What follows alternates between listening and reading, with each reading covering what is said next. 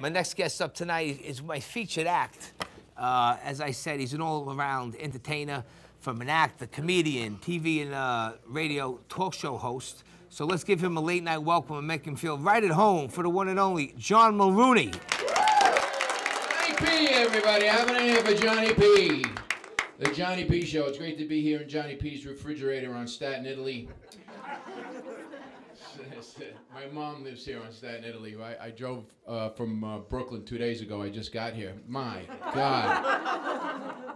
And can anyone co-sign a loan? Because I need to get back over the Verrazano Bridge. What is it now? $80 for the Verrazano Bridge? Are they kidding me? Between that and the Gothels, they forgot, you know, the MTA that they're dealing with New Yorkers. They're going to get to a point where they're going to raise that toll just $1 too much, and you're going to see a string of rowboats under the bridges. F you, I am not paying for that toll. I don't care what anybody says. And of course, one jackass from New Jersey who'll be stuck in the middle with one paddle in the water going, I know it's around here somewhere. But from Brooklyn, big New York Irish family, 7 of us, 3 mothers, 4 fathers.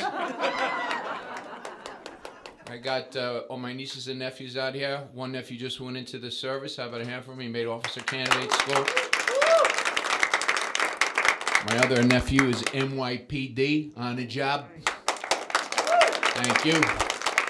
My brother just retired from the NYPD. 22 years of service. Well, he says retired. They say caught on camera. I don't know. It's...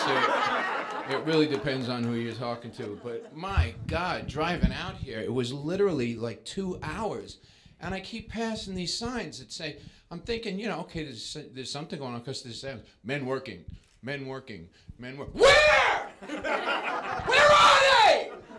20 miles I've been going. I haven't seen one man working out there. There's guys leaning on shovels. There's people talking by the cones. I haven't seen anybody working. And I don't know if you know this, but they had these women's right groups that were up in arms over the signs because it said men working. They were like really pissed off about this. They said, hey, wait a minute. There's men and women working out there, you know, so those signs need to be changed. This is a big deal. They have to say people working. There are people working out there.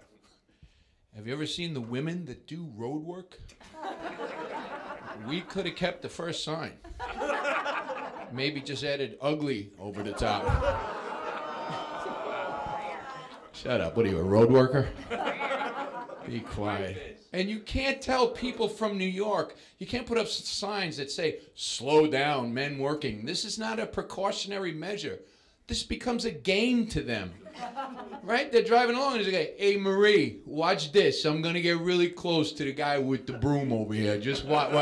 Oh, I just clipped him. All right, get off over here. I got to go around. Be careful. And then he gets up. Hey, he broke my mirror. Go back around, that jackass. A little bit about me. I am single. No kids. That's because I always use protection and never give my real name. Marriage is not an easy gig, although I've dated quite a bit. You know, in New York, you get a little bit of everything. Dated Asian women, African-American women, Jewish girls. Jewish girls will date the goyim. That's me. That means a non-Jew, because they will not marry the goyim, because you know what they say, once you go goy, oh boy. But thank you very much, a Jewish girl in the audience. But there was a woman I dated from Manhattan Beach, Brooklyn. We went out for like 2 years, much to the chagrin of her Hebrew parents. But as a courtesy to her and her family, I learned everybody's first name in Hebrew, which is a very difficult language. It's very, very rough on the throat. And in fact, in Hebrew, her first name was. In English, it was Audrey. She had a younger brother. In English, his name was Tim. But at least Jews have good food. I wish I could say the same about Johnny P's green room. He was bragging about it the whole way here, but I got to tell you something. Bologna and cheese should never be on a raisin bagel. I know. All the Italians just went, oh my God, what? Who put bologna and cheese on a raisin bagel because some American is eating it going, this is really good. I can't believe it. I've had bologna and cheese on a raisin bagel. See, because being of Irish descent, and I don't know if descent is coming in your direction, we know good cooking. We may not be great at it because, you know, apparently, you know, in Ireland was not on any known spice trade route. You know, Sunday dinner at my house was never any big surprise. It was like, oh, come on in, you're just in time. Your Uncle Tommy boiled a pot of steam.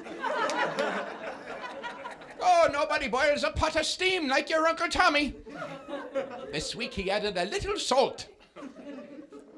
But if you want to know where the good Italian food is, you just ask somebody who's Irish, because we can tell you that.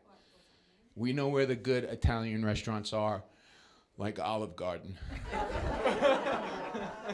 Thank you for moaning, because I cannot believe that in New York City, with the exception of Italy, New York City has got to have the best Italian food ever.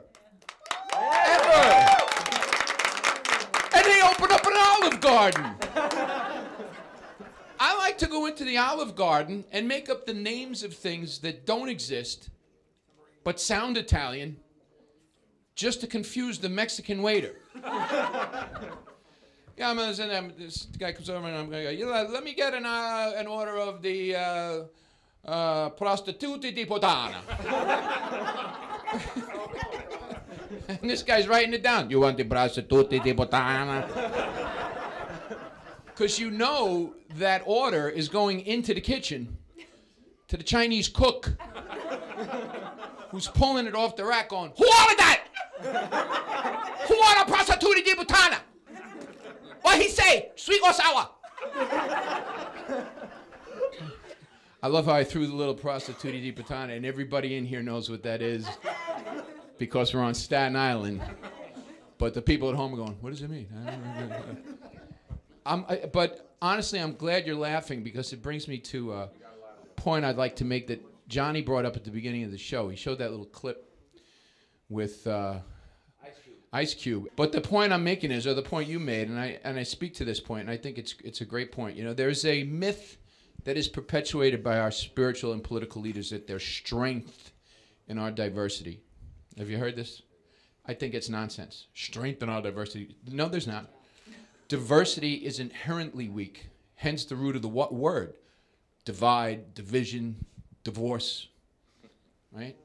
There's strength in one thing, strength in unity, okay? We have to stop looking at our differences and start looking at what we have in common. Differences are what separates us. If we want to be unified as a people, we have to be single-minded in purpose. That's pretty basic stuff, right? Does that make sense to everybody here? Thank you. Thank you. That is why white people and black people, we need to get together and get the Puerto Ricans out of here. I mean, they're the ones that are screwing it up for everybody. And that's the point I'm going to make. You guys have been great. Thank you very much, everybody. Hope I didn't get stabbed for the last joke on the way. Yeah. Bing, bing, bing. My man. Round three. Go ahead, do it again. Round two. I stole this from the bakery when I had to wait too long. Bread, please. Is that really where you got? I was going to ask you where you got that. Yeah, dough. the bakery, and I got one from the principal's office from when I was in high school. And this is from when you were sent to jail? Yeah, exactly. I took it from the judge. What's with the gavel? With this? Because it's like, order in my studio. That would be pretty funny if on the way out after you got sentenced, you actually stole the gavel from the judge. That would be the ultimate theft. I can't say too many illegal activities that I did do back in the day, but you know.